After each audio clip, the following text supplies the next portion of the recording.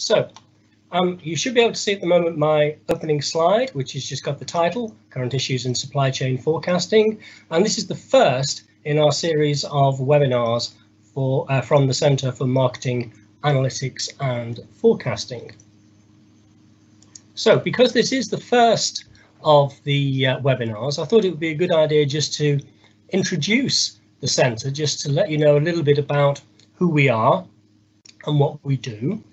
You can see on this slide pictures of the members of the Centre, and some of those members are actually present on the call today, so they'll be able to perhaps participate at some point later during this event. And as you can see on the left, some of the things that we do there in terms of short courses, consultancy, and so on, and also some of our areas of expertise are on the right. I'm pleased to say our areas of expertise are quite broad because of the breadth of people that we have in this particular research centre. So we're able to cover quite a broad range of issues, and we'll be doing that as well in these series of seminars. So we'll look forward to those. Say a little bit also that we don't work alone. We are a research centre. We are based in Lancaster University. So we're very much focused on trying to improve forecasting methodologies and forecasting processes, but also we're interested in trying to enhance and improve, where possible, forecasting practice. And the only way we can do that is not just by working on our own in isolation, but working with others. So we work with some colleagues you'll see there on the left, mainly from universities, but also including Dr. Stefan Kalasa from SAP. And these colleagues are people who are also sharing interests with us in being able to communicate knowledge and learn from industrial partners. And on the right, you'll see some examples of companies that we've worked with over recent years. And we're very pleased to have done that, and we're hoping to do more of that in the future. Okay, well, that's just by way of introduction. Maybe we can move on now to the main body of this presentation and what was promised, and that is to talk about supply chain forecasting. As you can see, there's four main areas that we're going to be focusing on today. First of all, I want to give an overall framework for supply chain forecasting, which I think, I hope anyway, that people will find helpful, and talk about some of the issues there, which are not just at the individual level, maybe an individual store or an individual product, but also which go beyond that. And you can see some of the aspects there that we'll be looking at. As you might expect from a research centre, we will be talking about statistical forecasting, both faster and slower moving products. Really important point, which is often neglected, actually, not just by software vendors, but also sometimes in forecasting courses as well, is this issue of performance measurement. How is it that we should actually measure our performance here? What is good? What does good look like? And how do we know whether we're getting better or not? And finally, I wanted to just briefly talk a little bit about what I think is a very topical issue. And that is structural break. And by a structural break, we just mean a major change that's happened in a time series. And of course, we've had a very major structural break earlier this year with the pandemic that's arisen from February, March time, and of course is still with us now. So I thought that would be a nice topical issue to finish this presentation with. Okay, right. Well, having got the background out of the way and also explained the agenda, let's proceed. So first thing, of course, before we can do any forecasting, is we need to have some data. Now, I'm not going to give lots of quotations or citations in this particular presentation, but I am going to use one quotation, which is this one, and it's a nice old quotation from the 17th century from Thomas Hobbes. Life is nasty, brutish and short. And the reason I put that up is because data is like that, unfortunately, very often, much of the time. So we have to find ways of dealing with it. That's a reality that we face, and that's going to be a theme that will go through the presentation this afternoon. So just talk briefly about that then, in terms of data. one thing which is important, and we know that it's an issue with some companies that we've dealt with, is that the sales data and forecasts that they need are not always generated at the appropriate level of resolution. So what do I mean by that? Well, I mean, let's suppose that you are a retail store and you're ordering from your central warehouse, and it only takes a couple of days for those products to arrive. Well, obviously, we're dealing with very short lead times there. So ideally, we should be looking at daily data and operating at the daily level and generating forecasts at the daily level and so on. If actually all your data is being collected at a weekly level, you can still do something. You can still disaggregate your data back to daily, but then that's being forced upon you. It's not a choice. It might be better to do it that way, but equally, it might be better to actually work at the daily level. So that's one point which is really quite important, and it's probably more a function of the software that's available to people. And something more and maybe under the control of the individual company is having accurate inventory records. I'm not going to go into detail on this, but this is also crucial as well if you're going to have an effective inventory management system. So that includes things like having appropriate technology, RFID, for example, and being able to respond to correct inaccuracies when they do occur. And similarly, out-of-stock data is important, not just for monitoring performance, as it says, but also actually understanding where we're getting a divergence between sales and demand. We often talk about demand forecasting when in fact, of course, what's available to us is sales. If those two things are very close, then the approximation is reasonable. And if they're not so close, then the approximation is not reasonable and we might be somewhat deluding ourselves as to what the true demand is. So let's ask some basic questions. These are basic questions which I believe any organisation should ask itself when thinking about its forecasts. The most basic question of all is, why are we forecasting? Or put another way, what would change if we changed our forecast? What would change as a result? What decisions would be different? These are just some examples I put up here in terms of warehousing, inventory, a very common application, and transport planning. Now, once we've got those very basic questions out of the way, there's then another issue, because this should inform fundamentally what to forecast. Now, in my experience, when I've spoken to organisations in the past, if I've asked that question, I've been rather strange looks, because surely it's obvious what we need to forecast. We need to forecast, let's say, sales, and maybe in volume or in value terms, or maybe it's something else, but it's obvious. Well, it may be obvious, but what is maybe not quite so obvious is what is the appropriate level of aggregation. Are we fundamentally interested in stock keeping unit level or product group level or a higher level than that? What granularity of location are we interested in?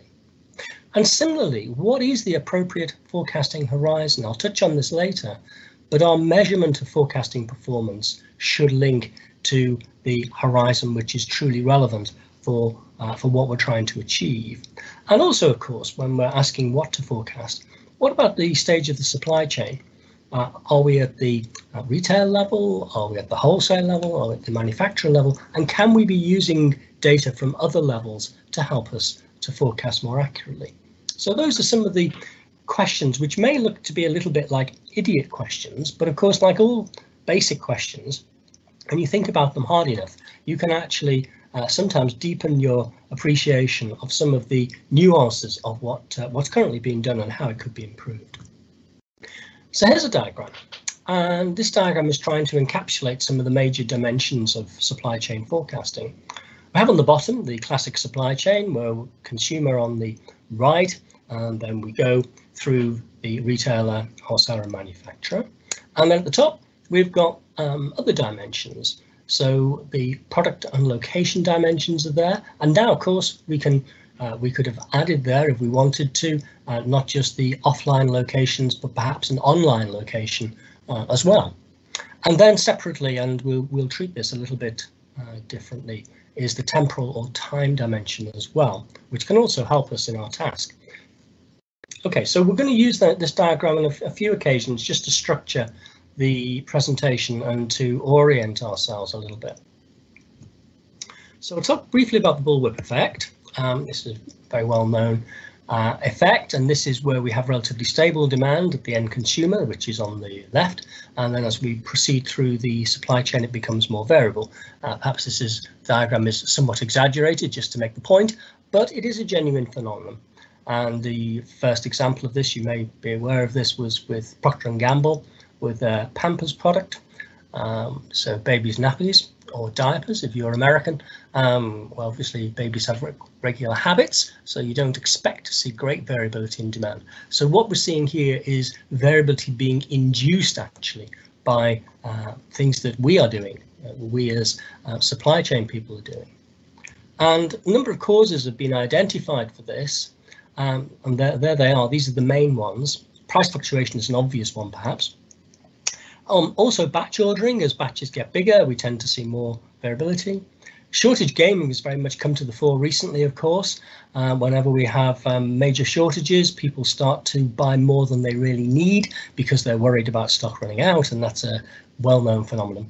And finally, demand signal processing, which I won't go into too much detail, is to do with the way our ordering rules work and how they, combined with the forecasts, can actually induce greater variability as we move up the chain. The reason I want to pause on this is I don't want to spend too long on the bullwhip effect, but I wanted to make a very basic point, which is that if it's possible for us to reduce the variability of demand itself, or the demand that we are trying to forecast, then that in itself will be beneficial, because it's always going to be easier to achieve good accuracy if we have less variable data to begin with.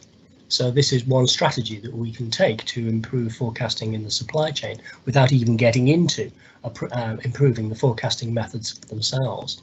So in terms of countering the bullwhip then, so at source, well, we could simply go with the strategy of having more regular pricing and perhaps less promotions. That's not always realistic, of course, but if we could identify promotions that perhaps just have the effect of people bringing their purchasing forward to take advantage of the promotion, but then actually not buying any more in total over a period of time, then that's not beneficial from a sales perspective, and it's definitely not beneficial from an inventory perspective either.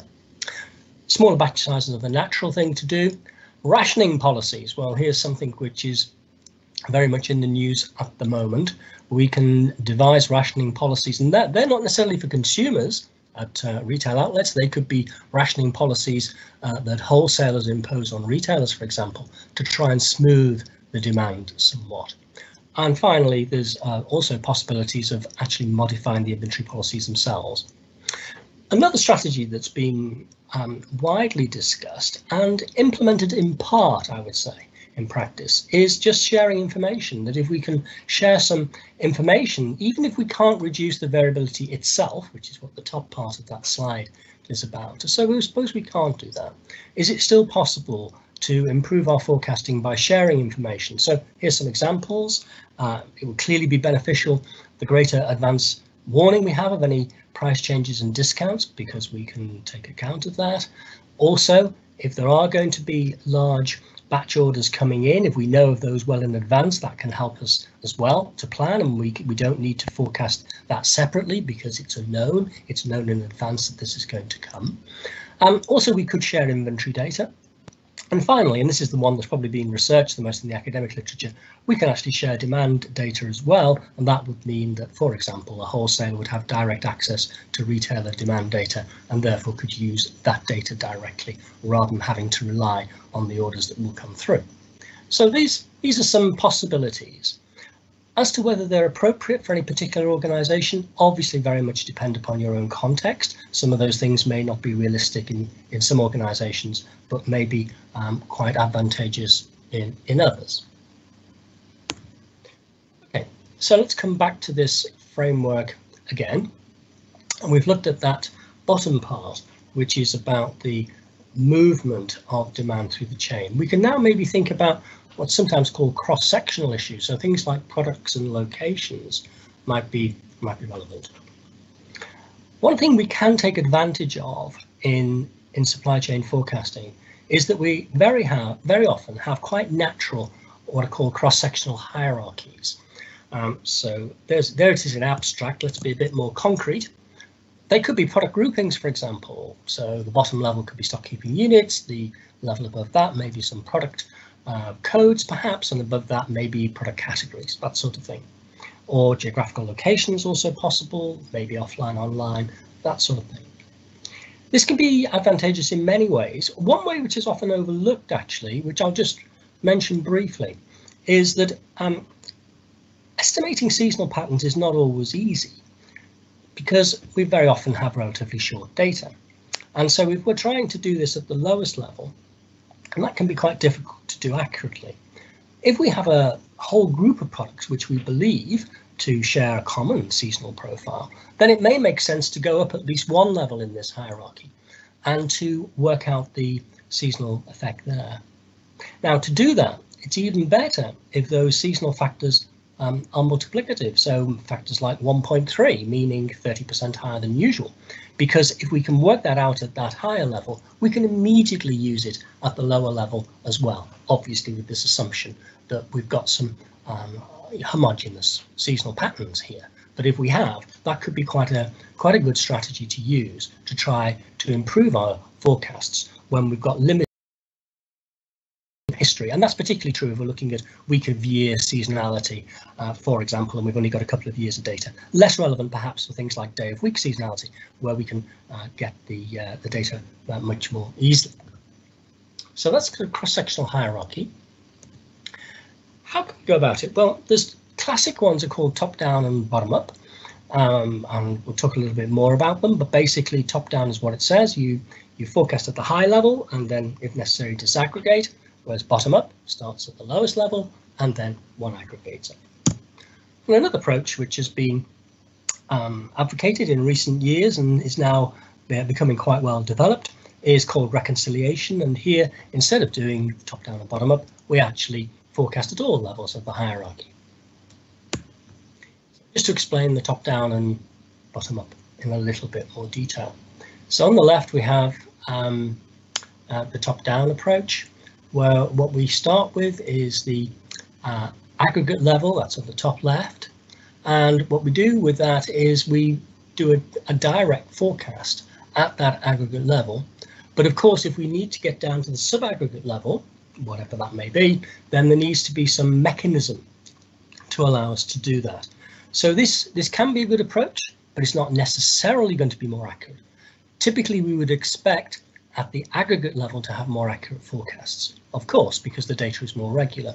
However, we will lose accuracy when we go down back to the sub-aggregate level.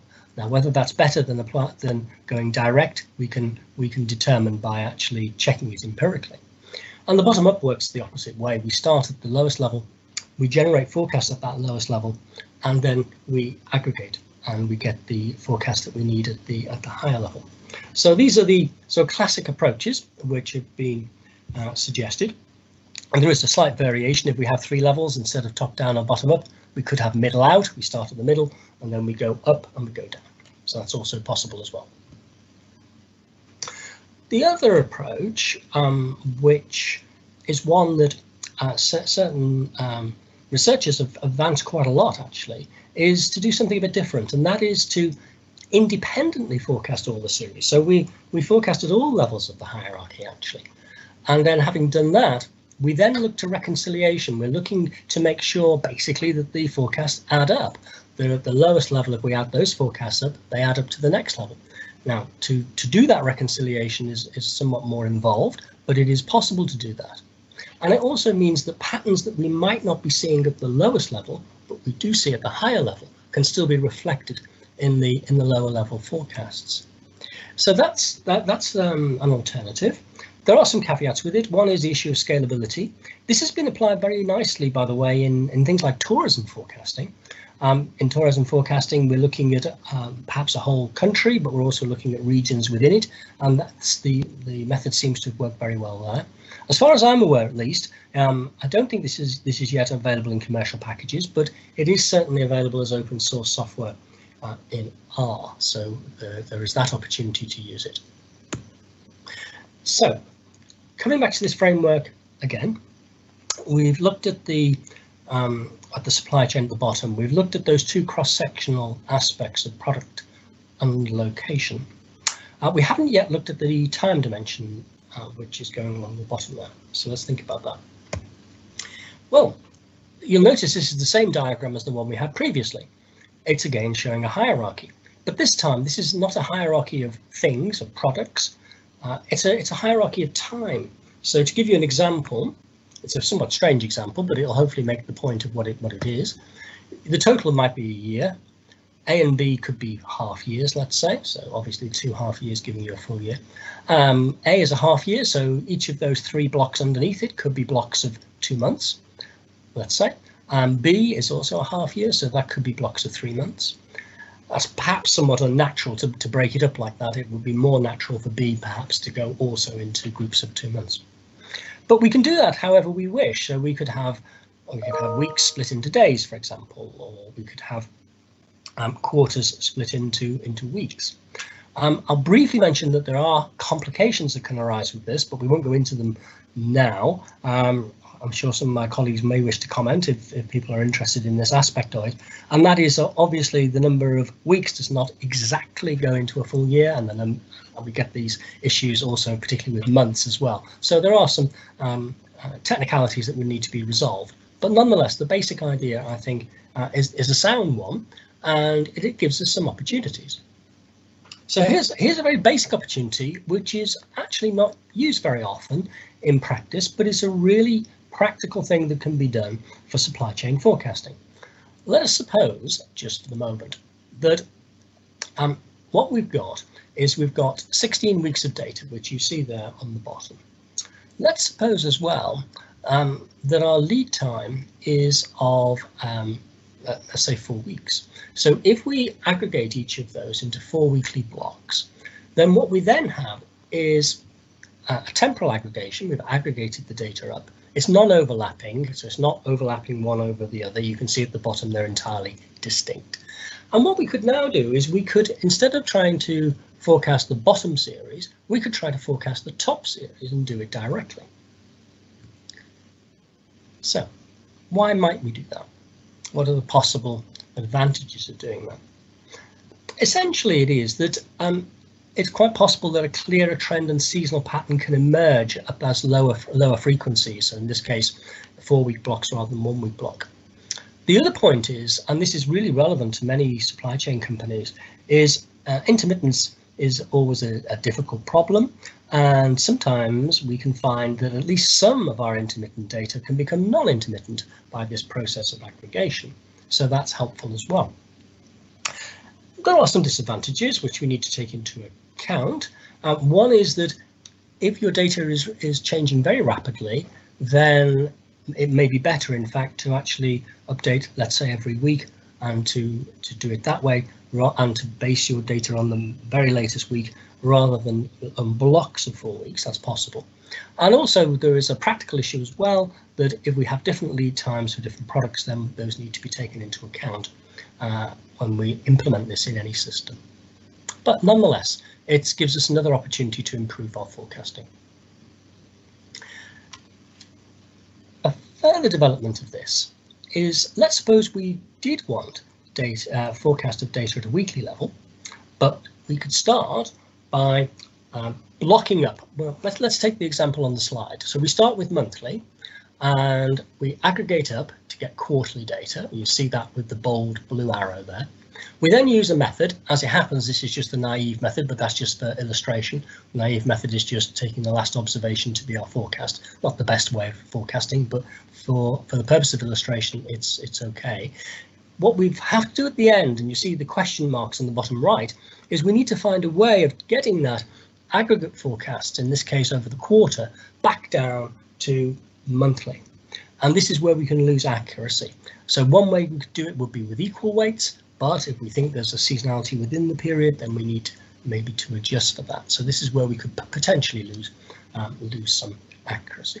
It's worth mentioning too, because I talked about reconciliation, that reconciliation methods are not just relevant for cross-sectional, they can also be done for temporal as well. So we could have multiple forecasts at different levels and then reconcile them. Right, okay, I'm going to pause there then. So that's I think that's enough in terms of the overall framework. I'm going to talk briefly about statistical methods. I'm not going to do a Cook's tour of all of the statistical methods which are available. I just want to make some high-level points, and maybe that will be more helpful. So we'll start with medium or fast series, or in the case of an ABC classification, I suppose these would be the A or B products. We usually make assumptions of the data being normally distributed, which is usually reasonable in this case. And the methods which are standard, but actually they can work well if they're executed well, would be various forms of exponential smoothing, including trend and seasonality factors for non-causal, and then for causal, where we may have data such as promotions or discounts, those sort of things, then regression-based forecasts can be used. In many supply chains, there are actually as many or more series and products in the second category of slow or intermittent. Here, the normal assumption doesn't work very well. And one of the things to check here is what your system is doing. What is it assuming? Is it assuming perhaps the data is Poisson instead? That's not necessarily unreasonable, except that if your demand is also erratic, then it doesn't model it so well. Negative binomial is an alternative. Or we can look to causal methods here, though it depends upon having data available. Maintenance would be a good example, where we know how long something has been without a service. And for these slow and intermittent series, we shouldn't be using the usual exponential smoothing methods. We need some variance. I'll just briefly explain why. So this is single exponential smoothing. You can see in blue the occasions when there's been demand. In purple, we have the overall average of those demands. In yellow, they are yellow points. The yellow points are highlighting just after a demand has occurred. And of course, that's the point at which we'll need to make an order. So from an inventory perspective, it's the yellow ones that are the most important.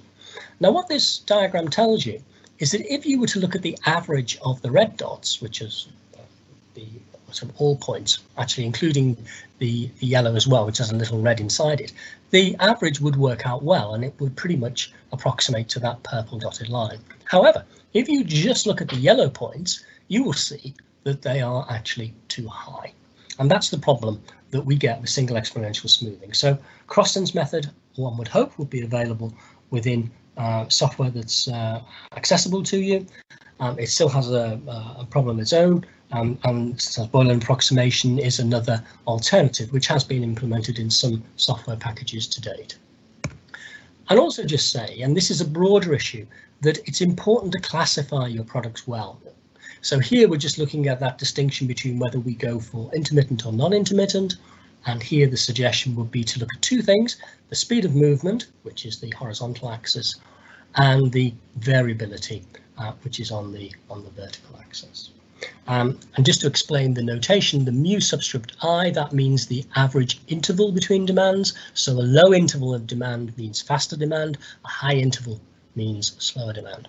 And on the vertical axis, that's the variability of demand size, how variable demand is when it occurs, going from low to high as we go upwards. So there are many ways of doing this, but some approach to categorization is always useful. I want to say a little bit about performance measurement, because this is another issue which we often come across, and it's hotly debated. So before we get into the debates, let's talk about some of the basic requirements.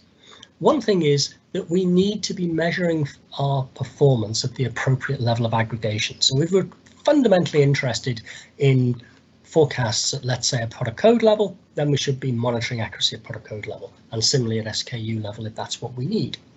Also, the horizon. We've come across situations where organizations are, for example, monitoring forecast accuracy over 4 or 6 weeks ahead. Okay, fine. But actually, what they really need is the forecast for 1 week ahead. So let's try and make that consistent with our business requirements rather than it being a more artificial measure. And of course, we can do it for separate categories, as we've just been looking at. There's two ways of looking at it as well, and that is it just forecast accuracy we're interested in? Well, clearly we are, but we're also interested in the implications of those forecasts. What does that mean for us, whether that's in terms of transport or warehousing or inventory? And this is illustrating this a little bit more with inventory. We have on the left a diagram showing what we've forecast, not just a point forecast, but the whole distribution of forecast. This is a slower moving item, so you can see on the left there's high probabilities of demand and that goes lower. But then that interfaces with a stock management system where we need to set certain targets. And what's coming out at the right-hand side, these are not forecast accuracy measures. These are measures of how well the system is performing given the performance of the forecast that we have. And that's in this case in terms of stock holding costs, but also service level performance, the availability of product.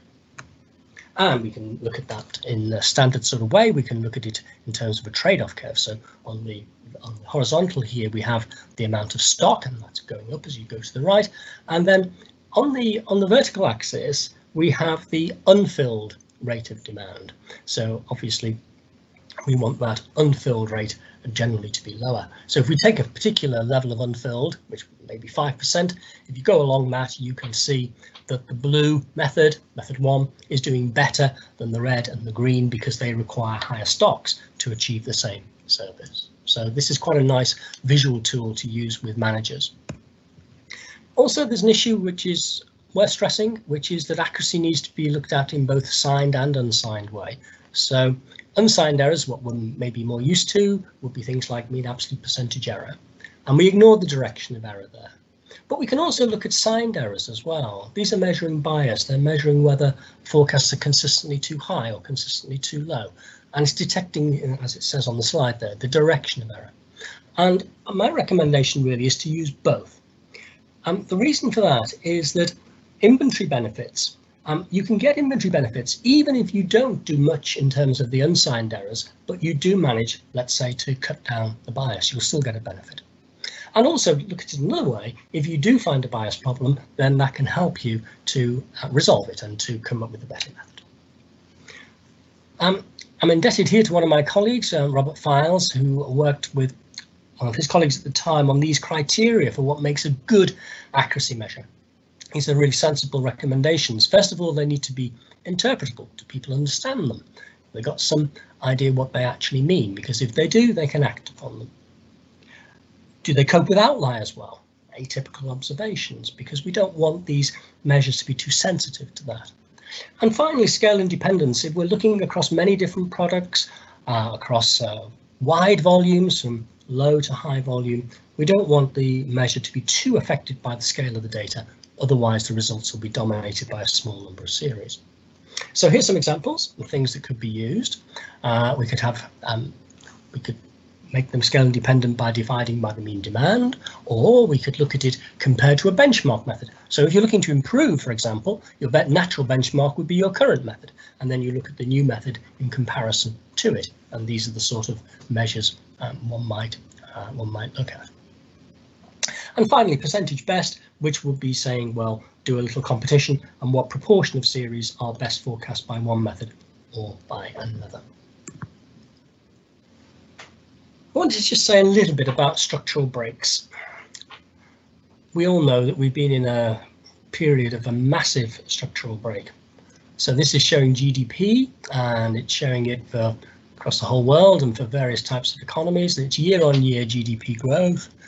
And if we look back over 20 years, you can see the financial crisis of 2008, 2009, but you can also now see, of course, the pandemic. What can we say about future breaks? Well, my only prediction is we'll have some.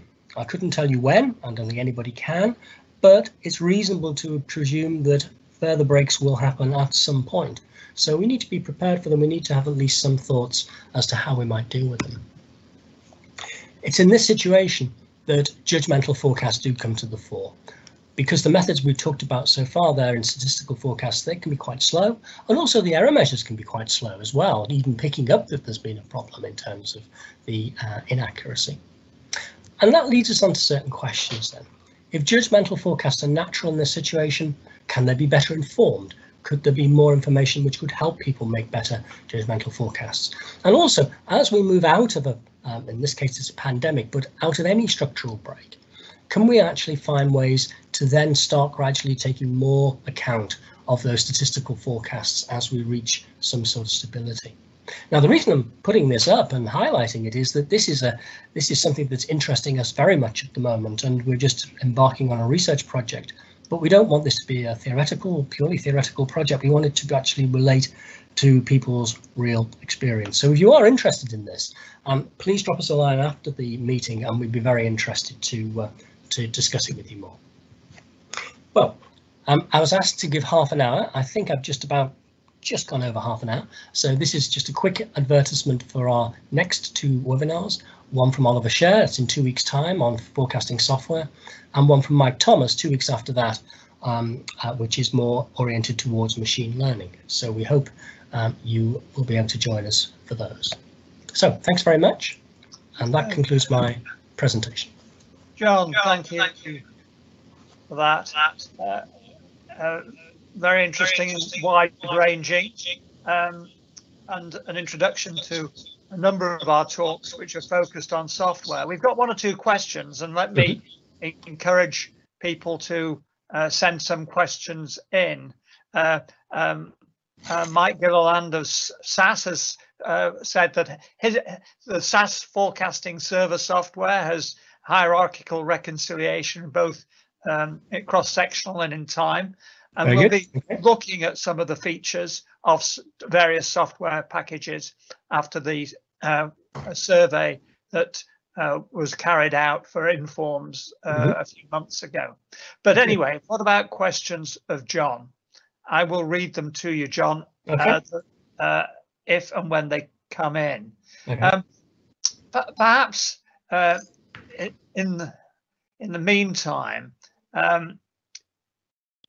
well, no, we've got a question for Nicholas van der Put about the search for a unified forecast, which obviously relates to disaggregation, aggregation issues. Yeah. Okay, so if the question is in terms of the desirability of unified forecasts, well, clearly it is a desirable thing. So we've seen a statistical approach, and thanks, Mike, for your comment. I was glad that when I did get to that, I did put a little caveat in. I think I said, as far as I'm aware. So thanks for letting us know that you've got that facility. So there is a statistical answer to that. But I think there's also an issue of forecast process as well, because very often we're not just looking at the statistical forecast, we're also looking at some process of adjustment. And so really, I think this can become much more a question of how one designs forecasting processes and how the statistical forecast and the judgmental process interact. And this is what I was sort of touching on there right at the end. Having a purely statistical approach can work well, but equally when we have these major disruptions, it doesn't. Having a purely judgmental approach, and this is something Robert has researched quite deeply, can have all sorts of problems in terms of optimism, biases, and things of this nature. So we clearly need a way for these two things to interrelate. And this is what I'm trying to promote here, that if there's a way of the statistical forecasts at appropriate levels of aggregation, informing things like S&OP meetings, for example, then we may have a better chance of getting at least to some agreement, even if we don't get that magic one number forecast that everybody would like. This actually links to another question from Anthony Hines, which are about structural breaks and the lack of predictability. So how can, with that lack of predictability, supply chains be linked to the decisions in supply chain be linked to forecasts? I mean, I know that's a pretty tough question, but your thoughts anyway. So, okay, so we're talking about different levels of uncertainty, aren't we? So I suppose my thought would be, no matter how uncertain something is, we still have to make a decision. We still have to decide to do something, don't we? And maybe one of the things that's changed in recent years has been a change of emphasis from simply thinking about point forecasts. In other words, we think the sales will be this number. Instead of thinking of that, to think about a whole distribution. So we think, well, yes, it might be that number. That may be the most likely. But we're looking at a whole range. We're looking at it being between a certain range of numbers, or even, as I showed on one of those slides, a nice little diagram showing probabilities as well. that I think gives people a more realistic assessment of what's ahead of them. And it also, I think, throws a challenge out, which is that if we're in a situation where we can't necessarily improve our accuracy, our point accuracy better, we can't do it any better or much better, can we at least try and get a better understanding of what the full distribution is? Because if we can do that, then at least we can still make better or more better informed anyway, supply chain decisions. So I hope that helps a little bit anyway. Robert, any other points? There's no other questions come in, so let me ask what may be the final question. Okay. In some companies, you get a lot of expertise and a lot of emphasis on forecasting. Attempts to adopt machine learning, for example, as a partial solution to the issues of supply chain forecasting. In others, perhaps the majority, in fact, I would say certainly the majority, and I'd be interested in Mike's experience here. There's little innovation, really. People are still satisfied with poor forecasting, despite all the evidence that it hits the bottom line. Yeah. Any thoughts on that? What are the barriers in the companies that you've experienced? Okay, well, I think there's many barriers, aren't there? I mean, one is just the basic purchase decision of what software you go with, because whatever software you go with, it may meet other requirements of the organization in terms of integrating data, for example, across different parts of the organization, but it may not address all your forecasting needs. So that one obvious takeaway is to say to place better or more emphasis on the forecasting side of things. The other thing, of course, and I would say this as an educator perhaps, but I really think it's important, in order, even if you do get a reasonably sophisticated system, how much of it is actually used would be a question I would ask. So you have all these facilities available to you. How many of them are used? Now, one of the reasons sometimes these facilities are not used is, well, it could be that they're not appropriate in the first place, but it could be that they are, and that actually there's been very limited training going on. So some form of training that goes beyond which buttons to press and actually understands a little bit more about what the options are available to people, I really think will be money well spent. Now, I appreciate that at the moment, and particularly in this pandemic, development budgets are possibly going to be one of the first things to get cut. I totally understand that. But at the same time, when perhaps the purse strings get relaxed a little bit, I would strongly urge people to think about doing this, because it means two things. One is they can make better use of the forecasting software they've got, and that would be great in itself. And also the whole thing about how you present forecasts is important. I mean, I only touched on it, but it's really important to get the buy-in of senior colleagues. And secondly, people will be better informed when it comes to the next round of purchasing new forecasting software. I think they would be my main thoughts, Robert. Thank you, John. I think we should call it a day there. And again, a short advertisement for the next presentation in a couple of weeks. We'll hope we'll have overcome some of the glitches, or mostly, fortunately, minor. I could at least see both John and the presentation and hear things, which I suppose is really the core of it. But anyway, we look forward to meeting up again, and we'll be posting, will we, Ivan, the slides on the, well, a link to the slides to all attendees. Thank you again, John. Thanks, Robert. Bye-bye now. Bye. Bye, everyone.